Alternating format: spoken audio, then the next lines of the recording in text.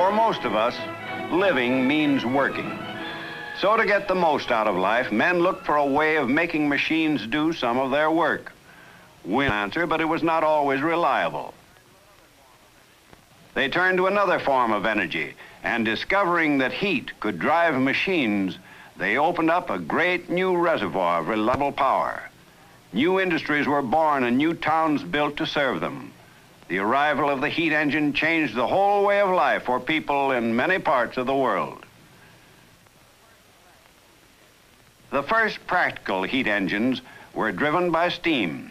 Fed on coal and water, they were the foundation of the new industrial age.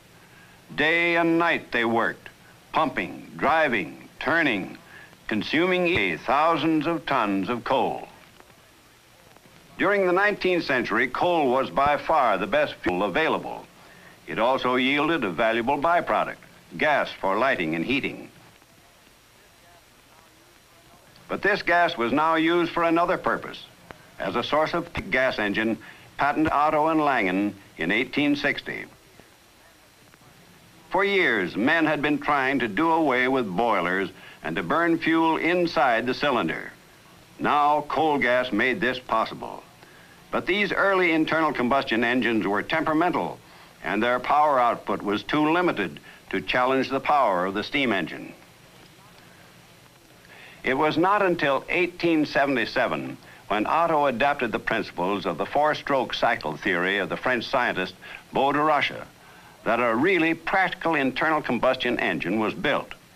The Otto silent gas engine, as it was known, was the forerunner of all modern four-stroke engines. First stroke, induction. A mixture of gas and air is drawn into the cylinder. Second stroke, compression.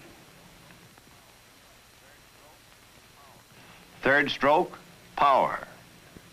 The mixture is ignited and expands, driving the piston outwards.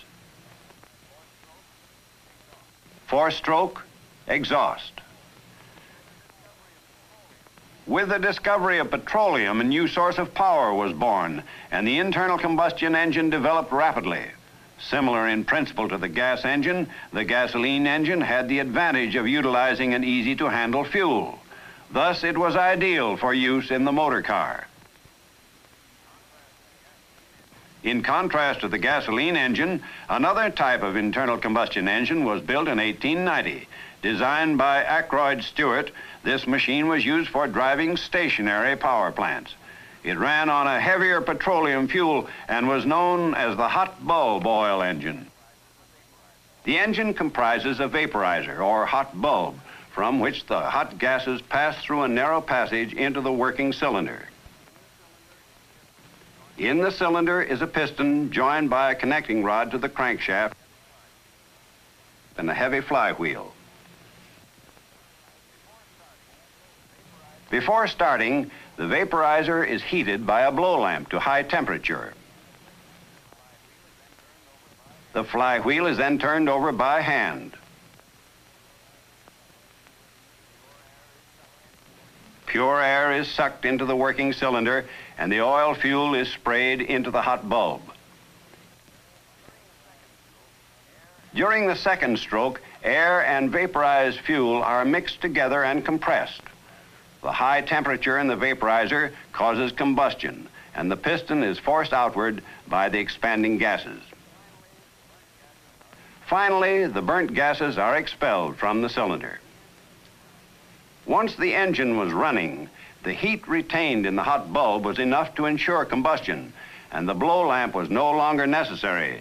These simple engines could run for long periods at a constant speed, and they gained a wide reputation for reliability. The 19th century saw enormous progress in the development of heat engines of all kinds, and towards its close, there were four main types in general use: the oil engine with hot bulb vaporizer, the steam engine, which was still considered supreme for a wide variety of uses,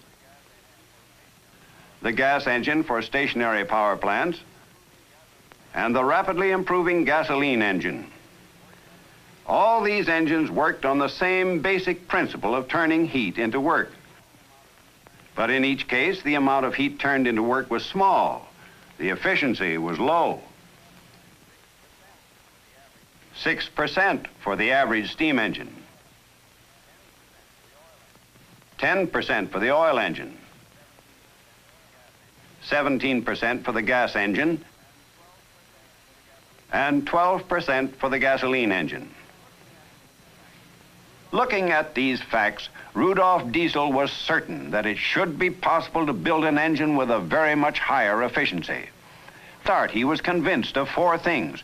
He must get away from the steam engine entirely. Combustion must take place inside the cylinder. Air, not steam, must be the working medium. And finally, the air must be highly compressed so as to permit the greatest possible expansion.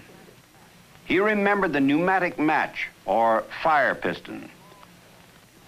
A small cylinder, usually made of wood or glass, into which a closely fitting piston or plunger could be inserted. The head of the piston was recessed so as to hold a piece of dry tinder. When the air in the cylinder was highly compressed, it became so hot as to cause the tinder to ignite. The fire piston gave a clue to a practical means of securing combustion inside the cylinder. Compression, ignition. Diesel adapted this principle to the internal combustion engine and described the cycle for the first time in 1892.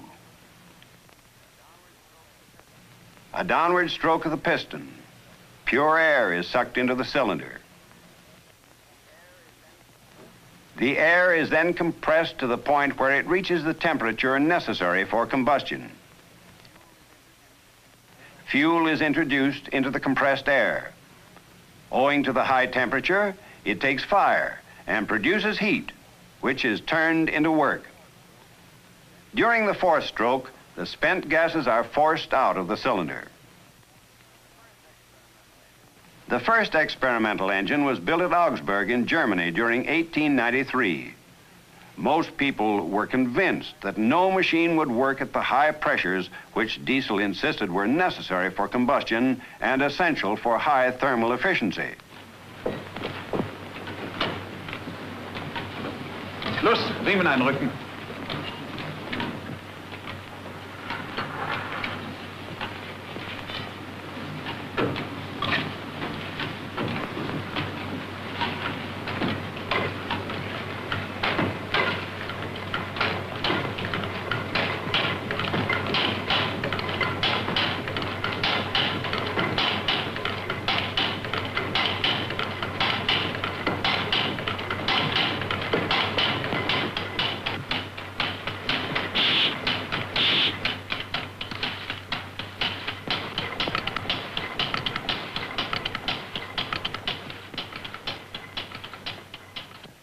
This engine never ran under its own power.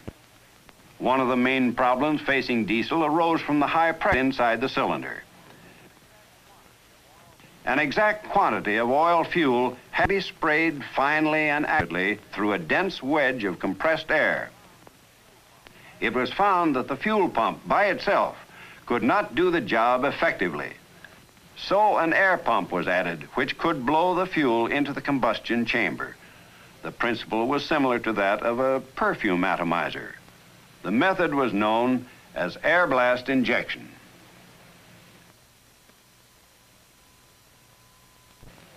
By 1894, a completely new and redesigned engine had been built, and preparations were complete for the first trial run.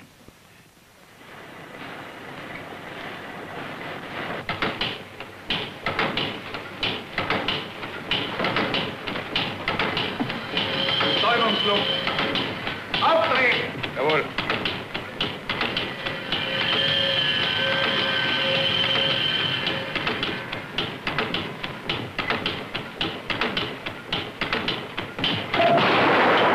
Endlich!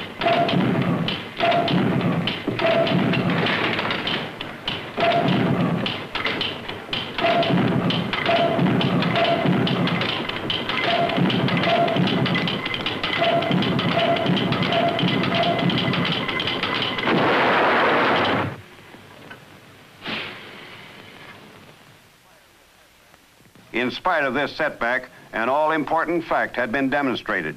Compression ignition was a practical way of securing combustion, and an engine could be made to work on this cycle. By 1897, the first reliable engine had completed its tests. Limitations in engineering methods had made some modifications necessary.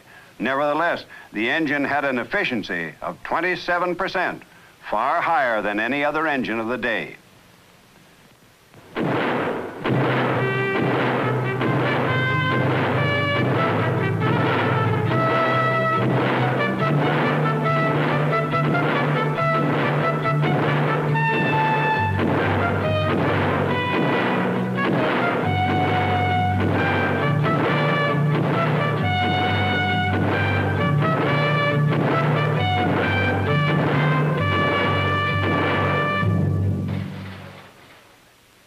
By the turn of the century, the diesel engine was in regular production.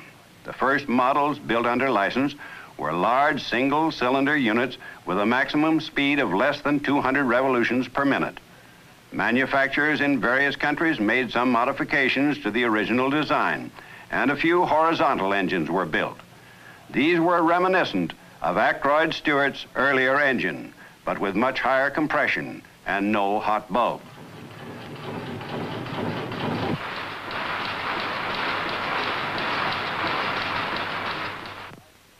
The diesel was ideal for driving electric generators. With the rapid expansion of electrical power, there was a demand for larger engines with more than one cylinder.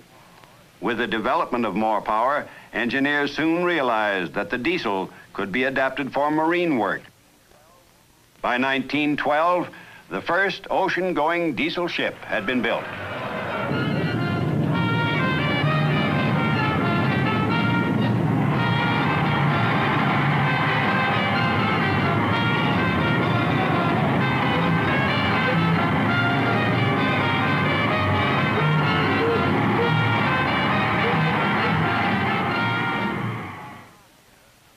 The Selandia of 7,400 tons was built at Copenhagen by Burmeister and Wayne.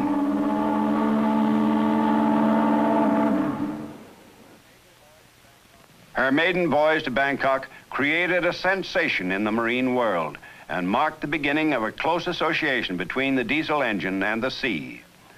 Within a few years, hundreds of new vessels fitted with these engines were to be launched from shipyards all over the world.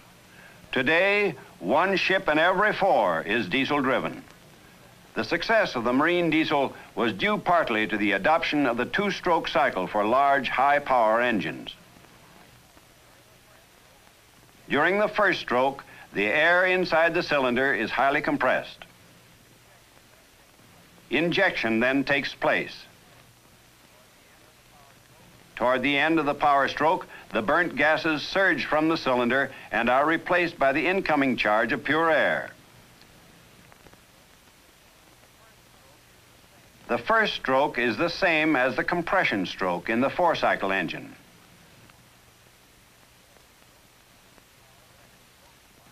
The second stroke combines power, exhaust, and induction and completes the cycle.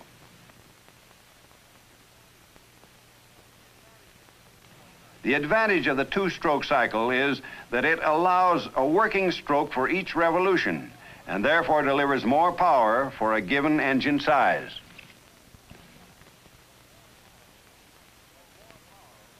But more power was not the only requisite. There was a demand for smaller and faster engines for certain purposes.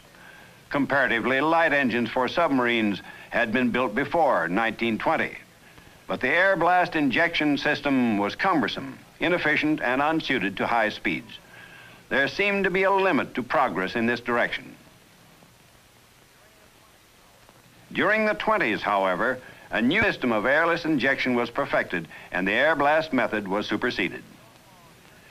The so-called jerk-type pump meters an exact quantity of fuel which is delivered at high pressure and broken into a fine spray at the injector nozzle. The injection pulse is synchronized with the engine speed. The development of precision airless injection was a landmark in diesel history. Here at last was the opportunity to build an engine which would be light as well as powerful. 10 years of hard work and patient research were necessary before the high-speed engine could go into regular production. These engines are more sensitive than the low-speed types, and a great deal of work on combustion problems and the development of new fuels and lubricants was necessary. Then there were other aspects. For example, trucks, tractors, and small boats fitted with high-speed diesel engines may have to work in regions with temperature well below zero. Practical tests of starting and running at these low temperatures were carried out in special laboratories. This is only one example of the vast field of research and experiment which lies behind the production of the modern diesel. Today, engines of all types and sizes are in large-scale production throughout the world. Medium-speed engines for express trains, small high-speed engines for trucks and buses, diesels for tractors and bulldozers and agricultural machines, miniature engines for model cars and model aircraft, huge double-acting types for generating electrical power and for driving ships, two-stroke and four-stroke engines for 100 uses. The diesel has had a reputation for efficiency and reliability. Like every other machine, it owes much to the past. To Ackroyd Stewart, whose early work laid the foundation for the solid injection engine. To the pioneers who discovered how to turn heat into work. To the scientists who learned about the nature of heat. To the engineers who have adapted their theories to practice. And to the petroleum technologists who have constantly developed new and better fuels and lubricants. It is through their work and knowledge that we have the modern diesel, the most efficient and most versatile of all heat engines.